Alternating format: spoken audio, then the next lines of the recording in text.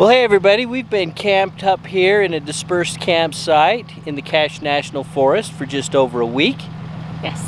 We spent the 4th of July weekend up here with all of our girls and their families. Had a little bit of fun. Yeah, it was great. Some ATV riding. Didn't do a lot of video on that. Well, I did some video, but to be frank, it didn't turn out very well. Dang it. Happens. But hey, in today's video, we're going to go over to the Fossil Butte National Monument, which is located probably about 40 miles from where we're at.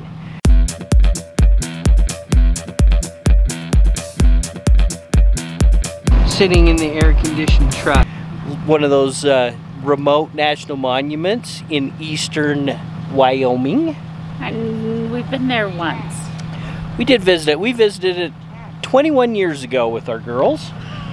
But we thought we'd go over there and get a patch and a pin and kind of showcase that for anybody interested in one of those kind of more out-of-the-way places. Yeah. Yeah, and then we'll probably stop in Garden City on the way back. Have a world-famous raspberry shake. Are raspberries in season yet? Maybe not. Soon. Yeah, I don't know. It's summer. Yeah. The problem with the world-famous raspberry shake right now is it might have been frozen raspberries from last fall. I don't know. Maybe we'll have an Oreo shake. The raspberries are diminishing over there because of all the housing, though. Boy, I'd say. Yes. Yeah, Garden City used to be very, very agricultural based, and now it's become a lot of summer homes around that beautiful lake. Yes. Which is kind of crazy to see how it's grown up over the years. But people got to live somewhere, right? Yeah. All right. Well, let's get to her. Look, they're all hiding under that little bit of shade. Don't you think their body heat's like counterproductive with the shade? For me! It's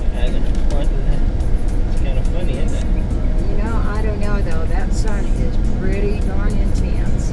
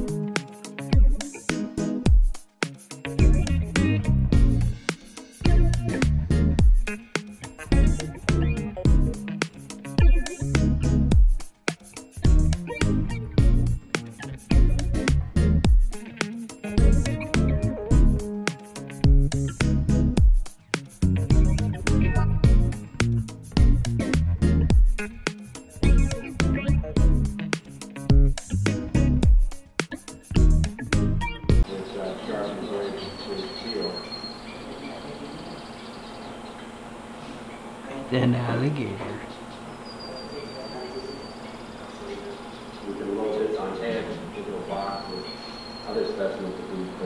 Samples of different fossils that have been discovered here on Fossil Butte.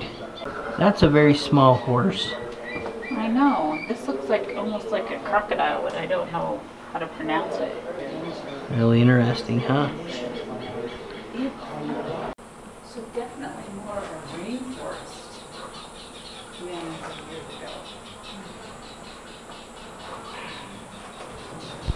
A more temperate zone, especially if the palm leaves here were taken out of the quarry here. Yeah, so much warmer. Much, like you said, much warmer. Much warmer, much wetter. Yeah. So a pretty interesting stop. Unfortunately, they're out of pins and patches. Yes. So we'll probably just go ahead and order those off of the National Park's website. Which is a first for us to do that. But so 52 million years ago, this was all a very more temperate climate. Yes. Very lush and a lot warmer, they said. And a big lake. But it's warm here now. So, I mean, warm, lush. There was crocodiles fossils and shrimp fossils. So, seawater maybe? You know, I don't know. That seems weird. It didn't really say whether the lake itself was freshwater or seawater. Maybe we missed that. Yeah. But lots of palm fronds and like rainforest climate, which is so weird to think here in this desert. So one interesting thing is they had a fossilized miniature horse in there, although that particular fossil shows evidence of 4 toes instead of hooves. And very small, like a cat? I don't know. Rabbit big sized. Cat. He kind of referred to it as rabbit sized. Yeah.